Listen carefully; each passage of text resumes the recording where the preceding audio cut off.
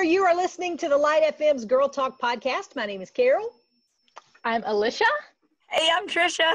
And we are so glad that you are here today. Thank you for joining us for another edition of the Girl Talk podcast. It's always more fun when you show up.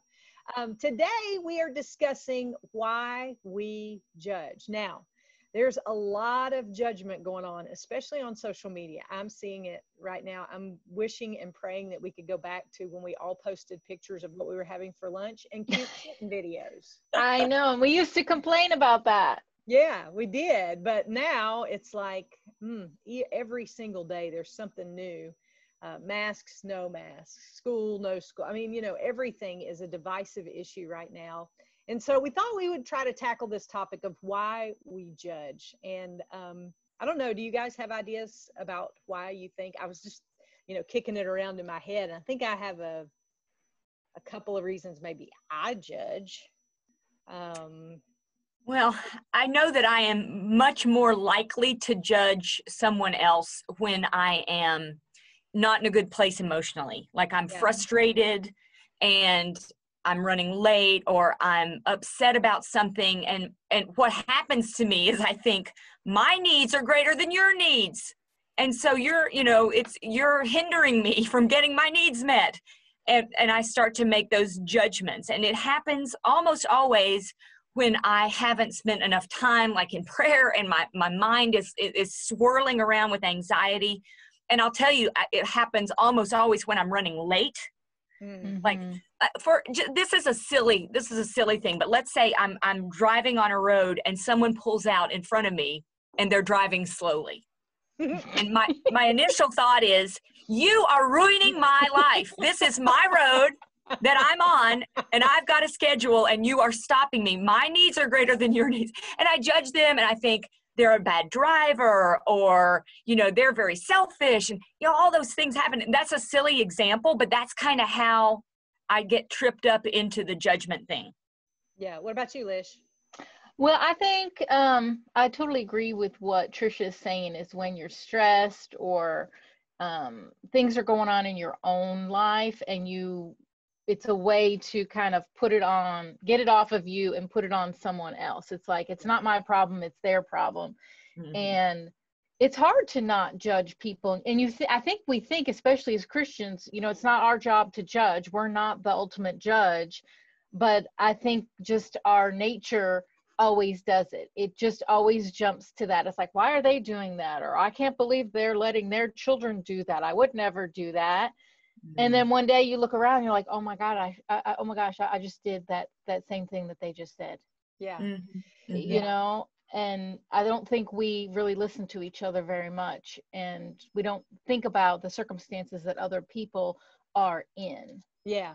Yeah. And I think too, our tendency is, just like you said, when we're tired, when we're, insecure about decisions that we're making, we tend to judge a little bit more. And so as I was thinking about this topic, my church has been in the book of Philippians. And so we've been kind of drilling down on that book. And in chapter 2, this verse I could not get it out of my mind as we were trying to prepare for this episode. It says, do nothing from selfish ambition or conceit, but in humility count others more significant than yourselves. And for me, I find that when I judge, I am selfishly trying to be ambitious or get ahead or be better than, or, set myself up higher than, or I'm conceited thinking I have all the answers, when really humility, I think, is the place that we need to start as believers. It's such a hard thing because, and I think this is one of the reasons that I'm so passionate about accountability. I need accountability worse than everybody on this Zoom meeting right now, because I am, the old hymn says it, prone to wonder, Lord, I feel it. And I need people to say to me, are you humbling yourself or are you looking out for number one? Because our world will tell you that if you don't look out for yourself, then nobody else will. And, just like you were saying, Alicia, we're not supposed to judge, but we can be fruit inspectors, I mean, we get that whole And I'm not. I'll pray for you. Yeah, you know. I'm not knocking that, because I think, the fruit of your life does speak louder than any of your actions, right? But at the same time, I think we get in that little self-righteous mode that we're just, going to tell you what you're doing wrong, when really we need to look at your own self, And so I try, as in getting ready for this episode, when my temptation has been to scroll down Facebook or Instagram or whatever and see posts from people who have a very strong opinion about things, my first reaction I'm trying to make it, look at your own self first. Look at your own self. Because I think now more than ever before, people are looking at our faith and looking at our walk with God, and they are dying to see something that works, something that brings peace, and something that's hopeful. And we have a real opportunity, but our tendency is, of course, to default to that judgment. And I think we just want to be right. Yes. Carol, I've been doing a Bible study through Lisa Turkhurst. It's not supposed to be this way. Yeah. And it's the word she uses that I think hits home for me in this discussion is assumptions. We make assumptions about what other people are doing, why they're doing it, how they feel. And she even talks about we make assumptions about what God should do. And these assumptions are setting us up for resentment, for all manner of failings and uncomfortable feelings. Because when I assume that someone's doing something, I assume I know why they're doing it. I assume all these things about them, which may not be true at all. Right. And I then go on and put their assumptions on me. I bet they think this about me. And it's like this cycle that will tear me down if I don't stop and take a look at those assumptions. Does that make sense? Yeah, absolutely it does. Something that kind of bothers me with the assumptions is that people assume things about you because of where you work or where you go to church, or sometimes people assume things about me because of an opinion my husband has. And I'm like, well, I don't necessarily have the same opinion that he does, but they assume because we're married, we have the exact same opinions on everything. And it's like, let's look at the person. Let's look at the individual. Let's believe that they have good intentions and a good heart. And, I know a political season is coming up and there's going to be huge division, but can we assume the good in people, that whoever they vote for, whether it's who we vote for or they vote for the opponent, that they have good reasons why they're doing that? And that's where I think the judgment comes in. They're like, oh, they voted for so-and-so, so now I think A, B, C, and D about them. And it may not be the case. They have a reason to do it. But I think it gets hard when you're so passionate about something and someone is doing the opposite that you're doing, then you jump to that judgment. I wonder if, it just hit me while you were talking about that, I wonder if it takes more time to engage in conversation about things we disagree on. So making that assumption, we just automatically think we have a free pass on engaging in conversation about it. Because there are people I have a relationship with who believe very differently than I do. And, I think about the song Together from For King and Country. And basically they're highlighting in that song the things that are different about us are the things that make us stronger, And I think we've lost that ability to see the differences in each other. I go back to something my pastor shared with us, our church several years ago. He said there are beliefs, there are preferences, and then there are beliefs, preferences, and there was one other one. But anyway, the beliefs are the same, but the preferences, like the worship style that you like, those are going to be different for everybody. Those convictions, beliefs, convictions, and preferences. Beliefs are the things that are all the same. We believe in Jesus. Jesus died on the cross for our sins. Those things are foundational. And then our convictions are things that we are personally convicted about. Things that we, any number of things that you feel a personal conviction in your walk with God about. And then there are preferences, things that you prefer, like worship style or how you dress when you go to church, any number of things. But when those beliefs are the same, it seems like we've lost the ability to gather around those beliefs and to be one around those beliefs, and to give each other permission to have differences when it comes to convictions and preferences. So I think it comes back to humility. Oh, I'm sorry. I know. No, go ahead. I was just going to say, I think it does come back to, Carol, something that you said earlier, and Alicia, I want to get your thought on this. Humility. It is humility that is the balm that solves it. But here's the problem. Here's what I've learned about humility. For a while, I started praying, God, give me a servant's heart. That was my prayer. And I thought, well, he's just going to give me a servant's heart. But it didn't work like that. I would have it for about 2 hours, and then it would just go away, because it's more than just like, oh, I'm going to try and I'm going to work myself up to having a servant's heart. It goes deeper. Having humility, I'm learning the hard way, goes deeper. It goes down to what I think about other people, what I think about myself. It's a heart issue. It's not a decision that's like like I'm going to walk a mile a day. It's not like that. It's a deep dive, but it can be done. Like I'm starting to see now some of the thought patterns that I have been fighting that did not allow me to have a servant's heart. Like my desire to be comfortable, my desire to, when I'm done with work, to have, no problems, and I'm done with working, I'm done with doing stuff. And so I didn't have a servant's heart for my family. But if I dig deeper and I realize, no, I'm thinking differently. I want to think about their needs. I want to think about what they want. I want to think about pleasing them. I want to think about honoring God by serving them. That's when I was starting to make progress.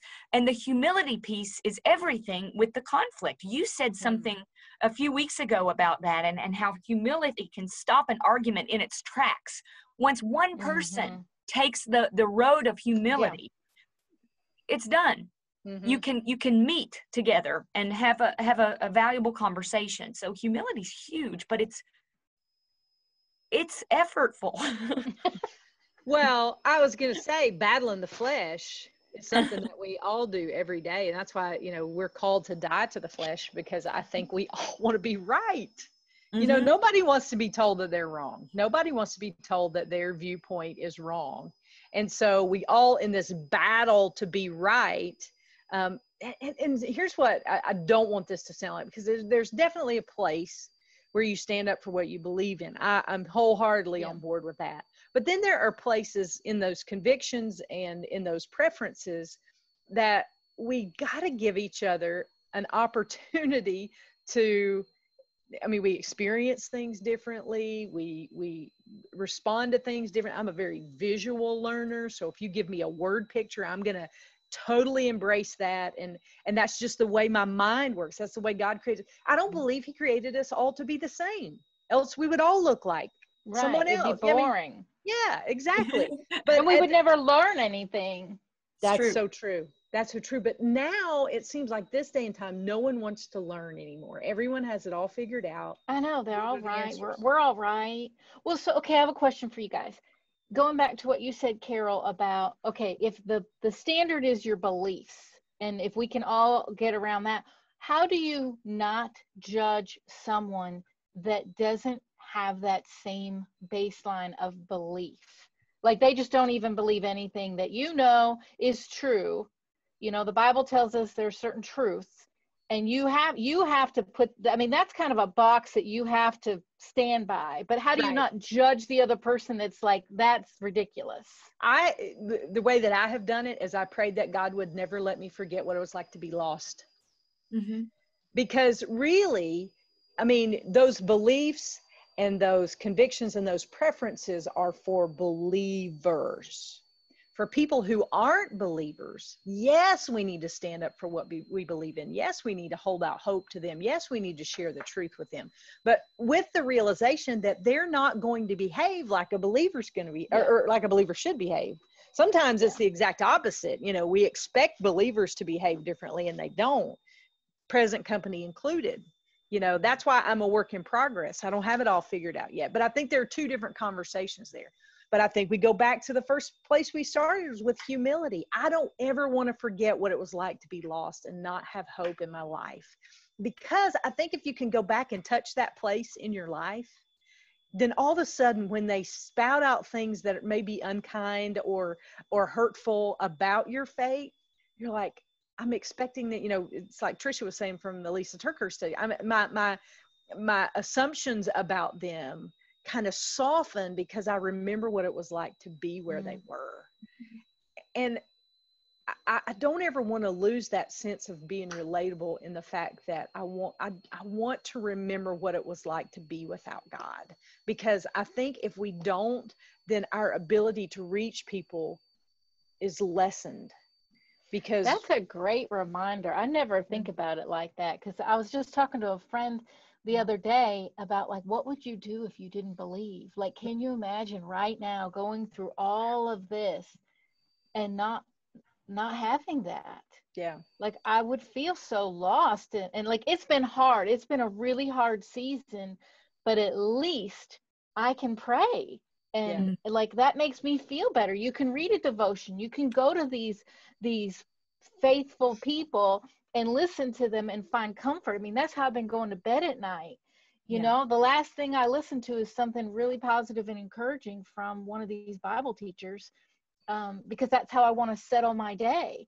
But if you didn't believe in that or didn't even want to hear it, what would you, you know? I think you're hopeless. I mean, you don't have the hope that we have, and hope just continues to give you what you need to get through each day. And if you don't have hope, oh, that's so hard. And I think you can ask God to give you a sense of compassion on people that don't have that hope.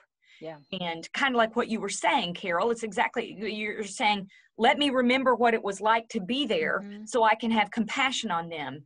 And God will give you that compassion. I was thinking about the woman that hit my parents head on. You know, we met her in a court situation, and I didn't know what to expect. And I wanted to have all these judgments and thoughts about her. And then I see her, and I had compassion for her, and she's sobbing, and that gave me even more of a soft heart and a compassion for her. And I saw her not as the woman who took my mother's life, but as a woman who's sick, who has a sickness and needs help and needs hope. And so we were able to try to give that to her, but only because I'd prayed about that, only because I'd asked for the compassion to be able to see her maybe the way God sees people.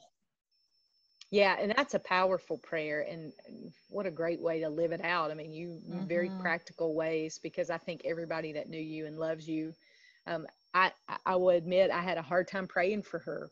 I wanted freedom for her, but I even told you that I had a hard time praying for her because I felt your loss. Right. And that in and of itself has been a big testimony to me, and I know the people that were there that day. But I think you there again started from a place of humility because, I mean, honestly, you know, you've heard it probably your whole life, there but for the grace of God go I. I mean, if you look at any person's situation, I could have been in that very same situation. Yep. And we say that, but do we really, I mean, you know, reading the paper and you know, hearing about things that people do, and you're like, oh, I'd never do that, or you know, if that was my kid, you know, we all want to shake our fingers, but really, but for the grace of God, we would be there. And I think if we remember that and we go back to that, it gives us a little bit of a softer heart. I've been, during this pandemic time, I've been doing a lot of reading and a lot of searching my own heart about prayer. And this keeps coming to mind, and y'all may be like, what does that even mean? And how does that even relate? But that wouldn't be the first time that happened on this podcast. But I've been studying a lot about Elijah, and he had a great spiritual experience, and the prophets of Baal were defeated. And then he ends up under a broom tree saying, Lord, just take my life. I'm done. right? And I was reading about that, and I was struck by the fact that from highest highs to lowest lows, which is what we saw in Elijah's life right there encapsulated, he's able to talk to God about it. Mm-hmm. Mm-hmm. And that just struck me in a new way, because sometimes I think we have to polish up our prayers and make them look good for God. And we feel like we can't really be honest about how we feel because he's God, and, you know, we're not allowed to say we're mad, and we're not allowed to say and that's one of the things that, Tricia, I think through this whole journey and in the accident with your mom, is that you've given me the opportunity and the permission to be honest with God about how you're feeling and the grief process that you're going through. And I think that's important to remember too, in this time that we find ourselves, that it is okay for you to go to God and say, Lord, this person is getting on my ever loving last nerve. And her name is Carol Davis. No, I mean, it's all right to do that. He can handle that. And but just like, absolutely worst thing that you can do for me is give me the silent treatment. But that's exactly what we do with God. Like when we feel like we can't say the right words and to be the Susie Christian and do the right thing, you know, we stop talking to God. And if anything, it's given me permission to say, you know what, I'm frustrated. I'm alone. I don't like this, but I'm going to tell you about it, because under that broom tree experience is where God sustained Elijah and gave him exactly what he needed. And that's the place we need to find ourselves when it comes back to humility too.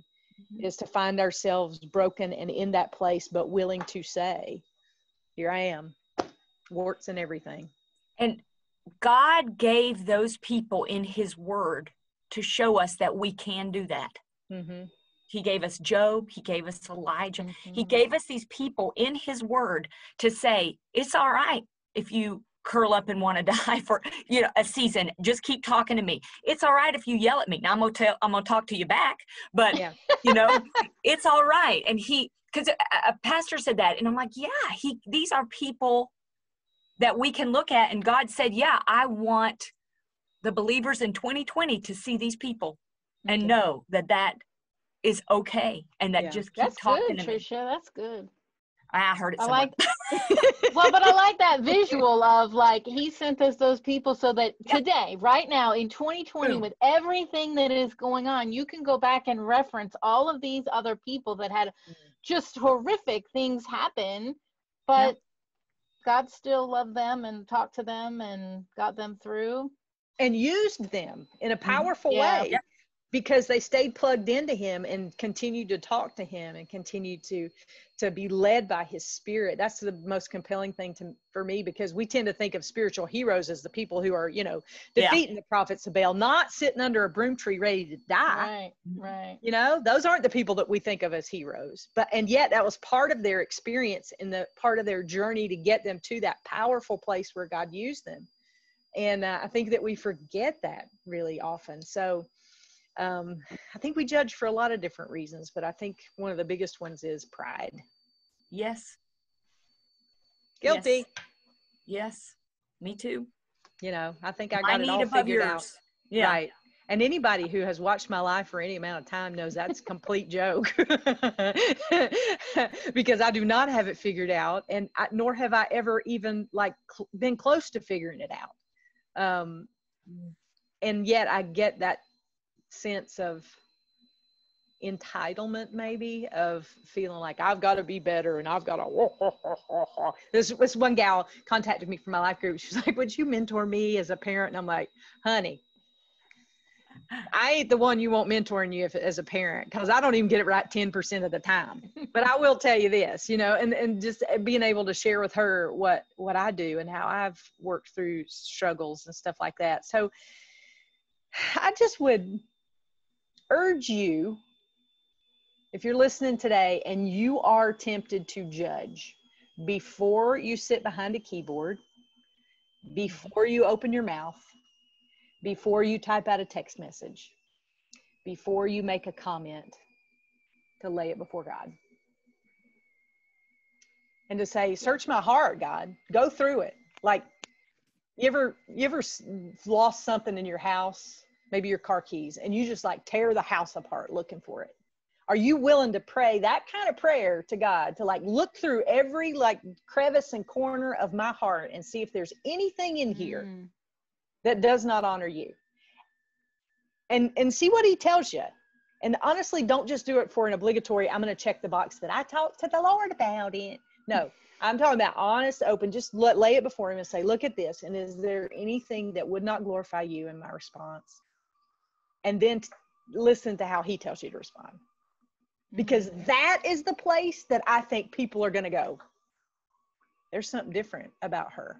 There's something different about the way that she responded. There's something, and it does make a difference. Let me tell you, I tell people all the time, I know I'm saved because what runs through my mind and what doesn't come out my mouth is proof that the Holy Spirit just shuts my mouth a lot, you know? But allow God to work in you when your temptation is to judge and to set yourself up higher. Ask him about humility. That would be that's what I'm trying to do. Yeah. Mm-hmm. All right. Well, I've just talked a long time. I feel like I blabbed the whole episode, but no, we love you and we're praying for you. And like I said, we don't have it all figured out either. If you've got tips or things that you do to stay humble, and especially in those hard conversations that you have with people, we'd love to hear all about it. You're welcome to email us, girltalk@thelightfm.org, anytime, day or night. And we do a little happy dance every time we hear from you. We have all your emails and we put them in a book so we can, turn back to them on days like today when you're like, does anybody even listen to this stuff? We turn back to those and we actually read them. So you're always welcome to get in touch. Join the Girlfriends of the Girl Talk podcast on Facebook and interact with us there. No, we love you. We're praying for you. If there's any way we can help, please reach out. And we'll see you next time we gather around these microphones for the Girl Talk podcast.